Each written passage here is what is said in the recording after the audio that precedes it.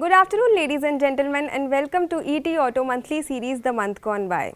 So just as we have ended the month of May 2023 and entering into June, let us deep dive into what really happened in the auto industry, its performance, key insights and the latest trends.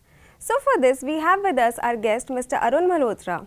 You don't need an introduction to him, but because he has been in the auto industry for several years now. He has worked with leading OEMs like Maruti Suzuki, Mahindra, Bajaj Auto and completed his last corporate stint with Nissan India in 2018. Welcome to the show, sir. Thank you, Shivani. Yes. So looking at, the performance of the auto industry, like what do you have to say about that? See, if I compare the May month to the last year's May, it definitely is a double-digit growth. But having said that, last year in April and May, there were serious supply constraints on components. So one cannot really say that it's been a real growth. The second part which I want to emphasize is that May traditionally is a good month for the auto industry because one, April month, which has a lot of after effects of March goes by, and June the monsoon sets in. And also there is a strong marriage season which positively impacts the auto industry in the month of May. So if I look at that, I will say it's been a stable, solid, secure month, but I won't call it outstanding in any manner. It's been a reasonable month. But it was, if I talk to industry experts, they would have liked it to be a better month. That's the way I look at it. Yeah. So if we specifically look at different segments, in the auto industry, so how do you think was the performance of passenger vehicles? What were the headwinds or tailwinds? What drove the demand? And probably what can we expect in the coming months? So if you look at the passenger vehicle market, the dispatches to dealers was 3.35 lakhs. And the retails also close to it, about 3.2 lakhs. So retails clearly better than what was in the month of April. And there's a growth of 10 to 12% if I take April, May of 2023 versus April, May of 2022. But the good news might stop there because last year from June onwards, the production supply improved dramatically and was in the region of 3.4 lakhs. So this double-digit growth which is being shown in April, May is on a slightly lower base. So from June onwards, if we have to grow as an industry, it has to be more than 3.4 lakhs. So definitely the industry has performed okay. I mean, generally I have nothing to complain about, but it could have been clearly better. I think the one big trend which is clearly evident in the passenger vehicle, we thought the SUV segment had crossed the magic figure of 50%. But if you look at the month of May, it has crossed 55%. And new launches are happening in the SUV segment and they are doing well. The launches which happened in the sedan segment have not done all that well.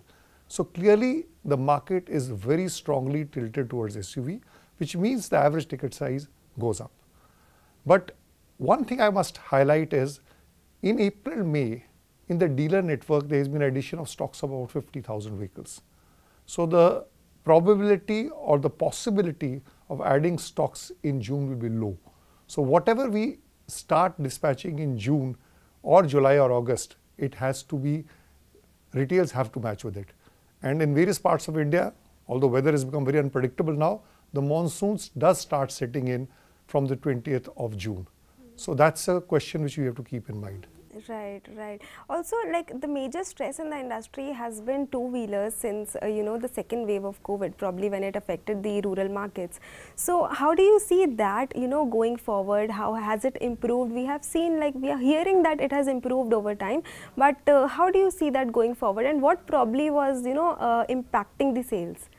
So one clearly was that May has been a better month. I mean, the dispatches to dealers have been in the region of 14.3 lakhs. Retails are somewhere near 14 lakhs, clearly better than April and also better than the same period last year.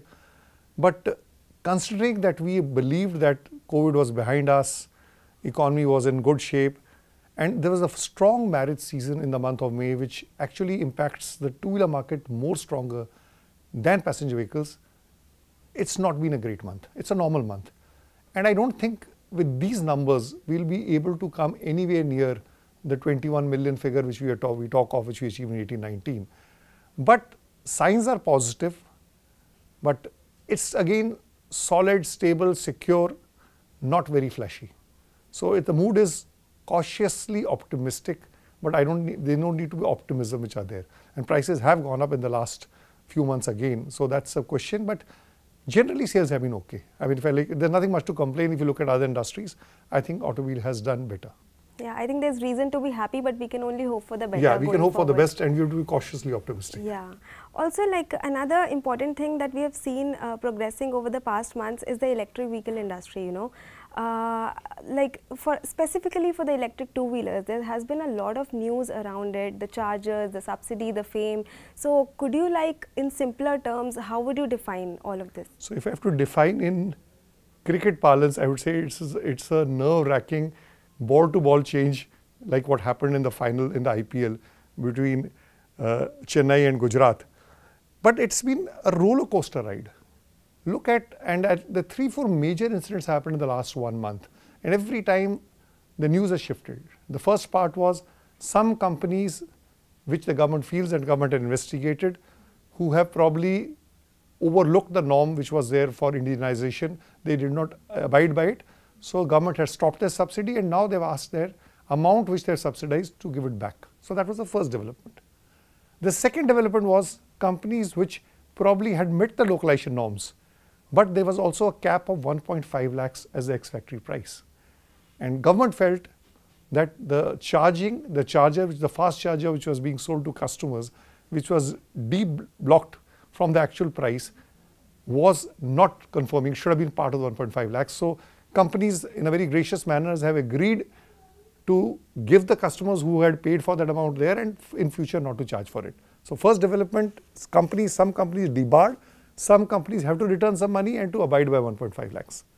Then the announcement came that since the utilization on two-wheelers was very strong, and this utilization not only in numbers but more in value, because government, just to give a strong fillip and momentum, had raised the subsidy amount from 10,000 per kilowatt hours to 15,000 and 40% of the subsidy.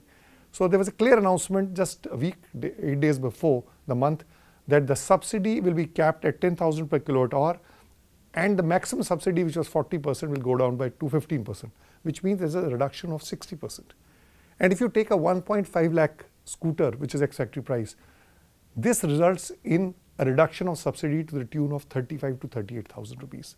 Now, what companies have done is that from the 1st of June, they did two things. One, they announced that this price is only valid for the next 7 days. And second, they announced that prices will go up by 18 to 20,000 from 1st of June. So there was a phenomenal rush in the last 5 days on sale of EV vehicles, and stocks were available. And so we touched a magic figure of 1 lakh for the first time. We crossed the 1 lakh figure for electric two-wheelers. But this record figure is not a figure for thumb chesting or thumb, because a lot of sale has got preponed also. The real test will come in the month of June, when a lot of preponement has happened, when the higher prices will start prevailing. So 4 key developments happening. So that's why I call it a topsy-turvy, a roller coaster ride, and I hope there is more sanity in the time to come. Yeah, probably in the next 2-3 months we would be able to absolutely like understand the real demand. So real demand, but I feel the future for electric two-wheelers is still strong, and I think companies are recalibrating their policy, their strategy, their product mix, or the product refinement which is there. Probably you'll have scooters which will be less powerful or be lower costing, because they have to meet this norm also. So that will happen, but I believe there will be some sort of a roadblock in the month, but ideally it should go up. But that heavy subsidy which was there is now a thing of the past, and on top of it, there are words going in the market from 2024 April, when this subsidy regime ends, it will not be renewed. It will be a level playing field. So the electric two-wheeler manufacturers have to get geared up and attract customers with that price point. Yeah, hoping for the best, but a lot is yet to be seen. Yeah, a lot to be done. It's interesting times. Yeah. You've seen an interesting T20 match. I'm sure there are more interesting matches to follow. Definitely. Also, we're just talking about EVs. So we've also seen, a lot of car makers and even government pushing for a bouquet of technologies. There's hydrogen, there's flex fuels, there's petrol, diesel, a lot is there. But we've also seen news about diesel vehicles phasing out. Some insight on that, like what is the way forward there? Shwangi, there was a committee formed by the Government of India, which wanted to look at diesel, and that committee had recommended that by 2027 diesel vehicles should be discontinued, new vehicle registration of diesel vehicles should be discontinued in towns with more than 1 million population, that is 10 lakhs population. Now you can say there will be only 60 towns by that, but if you just take a state of Madhya Pradesh and you take out Indore, Bhopal, Jabalpur, Gwalior, and a few which are above 10 lakhs, it effectively means that you are going to see that diesel doesn't exist at all. Now if you look at diesel, two-wheelers no issues, three-wheelers has moved out of diesel to different technologies. Passenger vehicles, which is to be 35%, is now 18%, and that is also shrinking. So it will be a slightly tough thing, but it will be managed. But I cannot fathom in trucks and buses where the proportion of diesel is still 95% and other technologies at the infancy stage, whether we will be able to stop. Now this is just a recommendation. I am sure this recommendation will go to the ministries, the industry association, discuss the government, but it has set alarms bell ringing as far as diesel is concerned.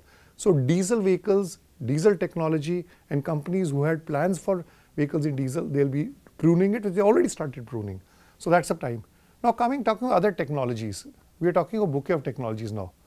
And we talk about like the 7 rainbow colors now. Petrol, diesel already existed.